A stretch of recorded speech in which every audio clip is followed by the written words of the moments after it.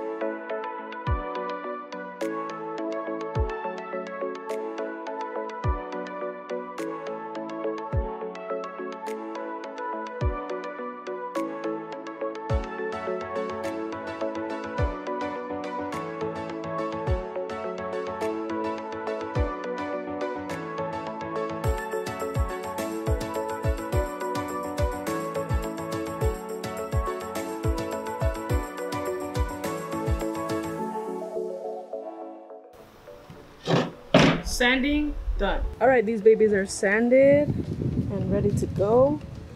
Put a garbage bag down so I don't stay on the floor.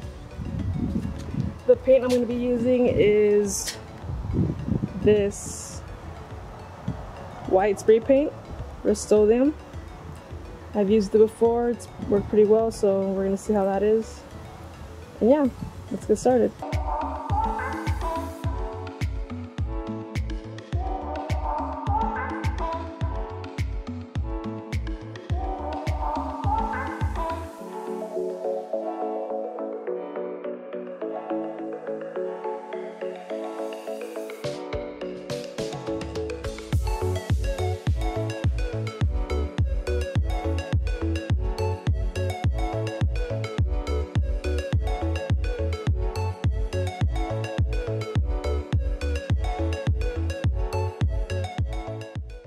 So I wanted to take a break and show so far how it's going. I don't know if it's a certain spray paint that I got. It's not quite sticking how I want it to, but honestly, I'm kind of liking the semi, rustic look with the white and the brown and the wood. So I think it'll be okay. I'll see how it is, and then if anything, I will just put this layer with the spray paint, and then I can get some white acrylic paint to finish it off if I feel the need to, but I think this will be fine. So let's just finish the other two.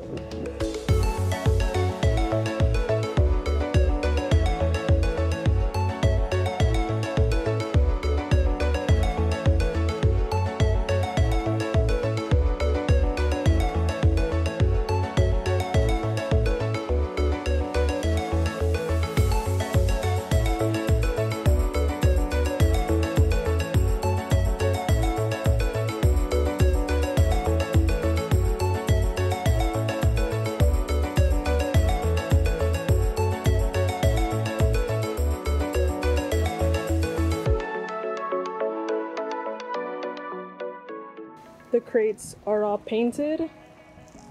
They're not completely covered in the white, but honestly, I'm digging this little rustic look. So I think once it's all together, it'll look really nice. So let's see how that turns out. So I went ahead and put everything on. Looking pretty good. Like I said, everything is not exactly, you know, colored in white, but I'm really digging this whole little look. I really like it.